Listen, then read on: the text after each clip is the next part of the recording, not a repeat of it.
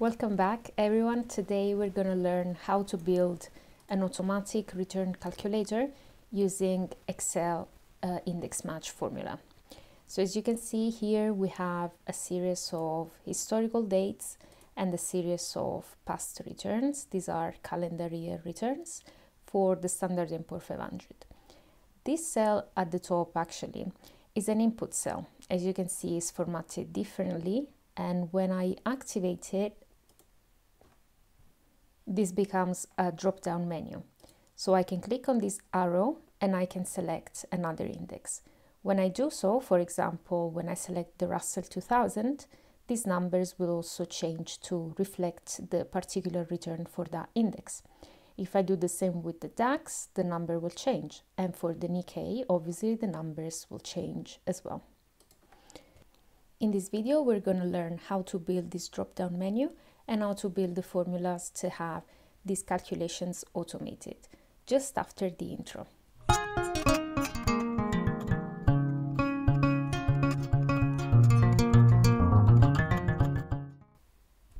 So the first thing to do is to download the price data from Yahoo Finance. This is a quite straightforward process. I have chosen 4 indices, but you can pick as many as you want.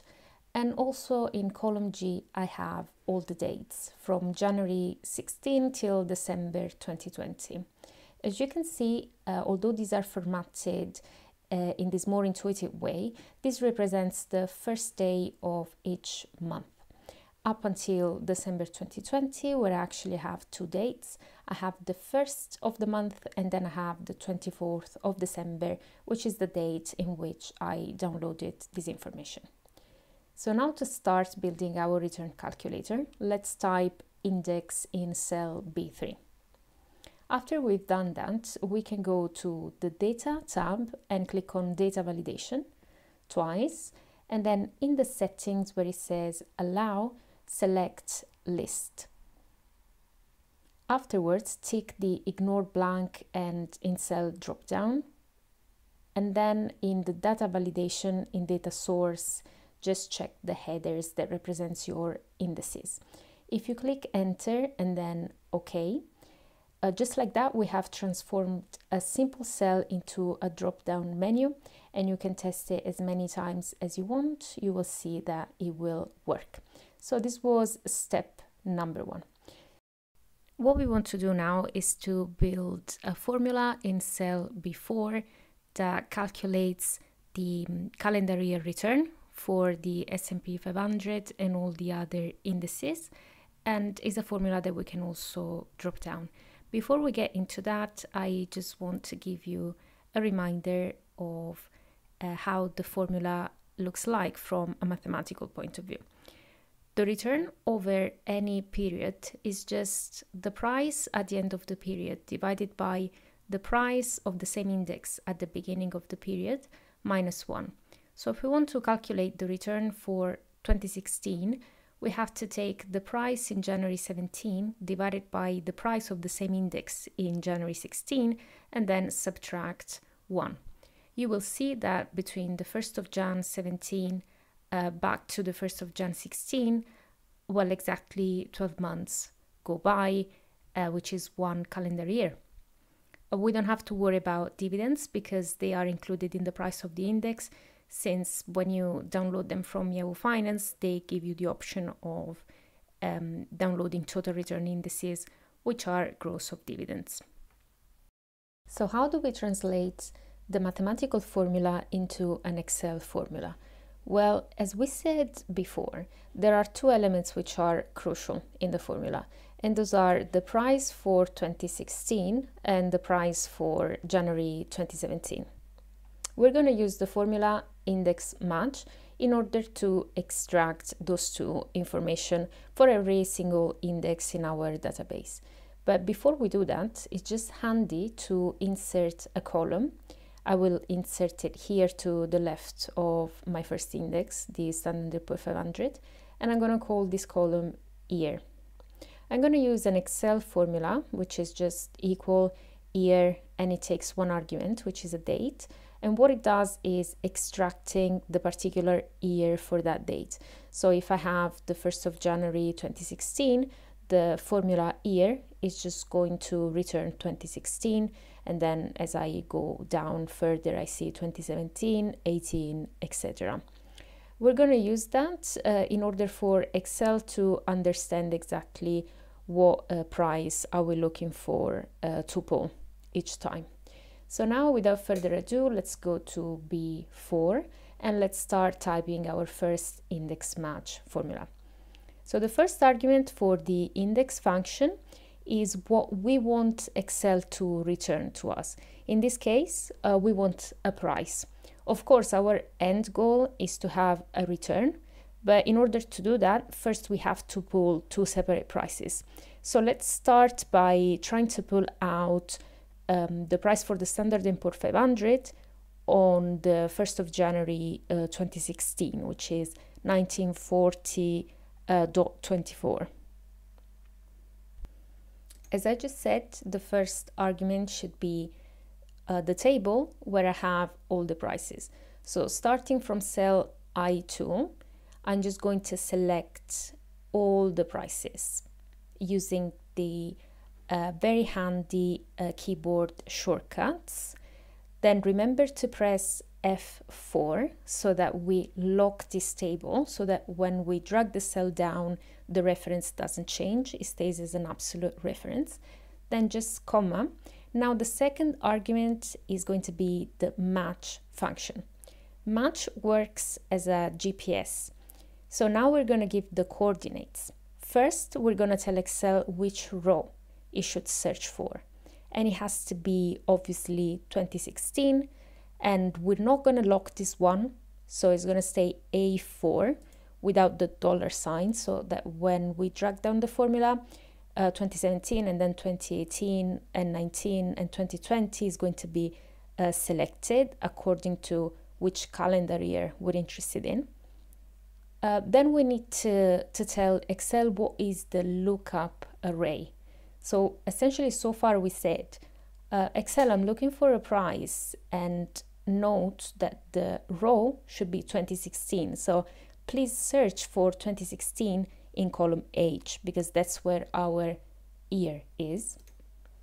So we put H2 all the way down to H62, and we F for it because this should be locked. And then we're just going to put 0. That is nothing else than a way to tell Excel, give me an exact reference. Close brackets and then put a comma.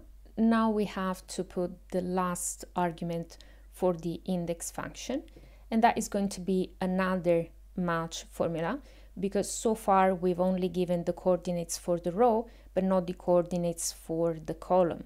So which column we want the price for? Obviously the S&P 500. We're going to lock that one so that when we drag down, that stays as an absolute reference. Where to search? Well, obviously in cells I1 to L1, which is my headers. I'm going to put another 0 to make sure that Excel picks the exact value I'm looking for, closing 2 times the brackets, and that's it. You press enter and see what happens now. This formula should give you exactly, it should return exactly 1940.24, because we've said with the index function, please, in my prices table, search for 2016, the first one you find, that's going to be January, and then also search at the top for the column with the Standard & Poor's 500. So we're giving an objective, that is the first argument, and then we're giving 2 coordinates, one for the row first and then one for the column, like a GPS. And as you can see, this worked perfectly. So now we have the price, and that is good, is a good starting point, but obviously we're interested in the calendar year return, and there's clearly something missing now. If you remember the formula, I'm gonna put it here for simplicity. Well, basically now we just have the denominator in this formula. We just have the price for January 16. we need to get the price for January 17 and then subtract 1. In order to do so, we're going to use the offset function. But before we go on and input another formula, I highly recommend that you take what we've written so far and you Ctrl+C it. So copy to your clipboard and then press escape. You're going to thank me later for that. So what we're trying to do here is being able to grab the price in January 17. Not only in January 17, but in January 2018, 19, 20, because the formula to really work has to be universal, no matter where we are. So it's like we're interested in this other price, 2278.87. That is our new target. You see it in yellow. And this was our previous target, which was the price in January 2016. Now, we will try to reference the price in January 17, starting with the price in January 16. We're going to do that because no matter the calendar year, there's always going to be 12 months between those two dates. So there's always going to be 12 rows between our initial price and our target price at the end. There's always going to be 12 rows between our numerator and denominator.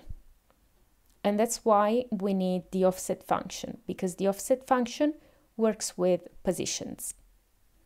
I have previously made a video on the offset function and how to use it to build an automatic fact sheet, but I'm just going to give you a quick review in case you haven't seen this formula before. The offset formula takes 5 arguments. The first one is the origin or the starting point.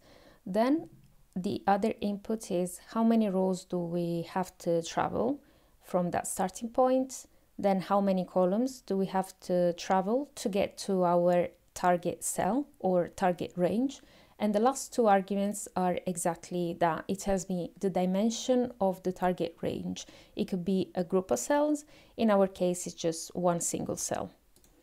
So to translate it to what we're actually looking forward to achieve here, our starting point is January 2016. Then we want to travel always 12 rows down. We also want to travel 0 columns because we're happy to stay in the same columns of the origin, because that's the column of my index, the S&P 500. And then as far as the dimensions of the target range are concerned, we're just going to put 1 and 1 because we only want one single cell. So let's translate that into Excel with the actual syntax for the function to work. We're going to type offset, then we're going to open the bracket, and we're going to use our previous index match formula as our starting point, as our origin, because that formula is returning nothing else than my initial price. Remember, January 2016, that 1940.24, so we're going to leave it there. Then with a comma, remember, now we have to tell Excel how many cells down we want to travel. That's 12 cells down. How many columns we want to travel? 0 columns. And then we have to give the dimensions of the range. Is going to be 1, 1, because we're only after one cell, one price per cell. So we close the bracket, and that's great. So now we're referencing exactly the price that we wanted. But it seems like we have lost now the price in January 2016, right? It's like before we only had the denominator and now we only have the numerator. But remember that the denominator is actually in your clipboard if you followed my advice and you copied before. So now we just have to add 1/ and we have to Ctrl+V or paste it. And then we have to subtract the 1. As easy as that. Let's format this as a percentage number. We're going to get a return for that year of 17.5%. Now, the beauty of this formula is that since we have fixed, thanks to F4 or the dollar signs, all the relevant variables, when we drag down the formula, we're going to have exactly what we want. We're going to get exactly the calendar year returns for that particular index. Since the index can be changed, I'm going to format it as an input formula. When we activate it, we can select another index. And if you do so, you will see that the numbers change all the time. They are picking exactly what we wanted them to extract. And that's it for today. We have built an automatic return calendar year calculator for as many indices as we want, as many years back as we want, in a matter of 10 minutes. I hope that you enjoyed this video, that you found it useful. If that's the case, please leave a like and subscribe to the channel for more content. I hope to see you guys very soon. Have a great day.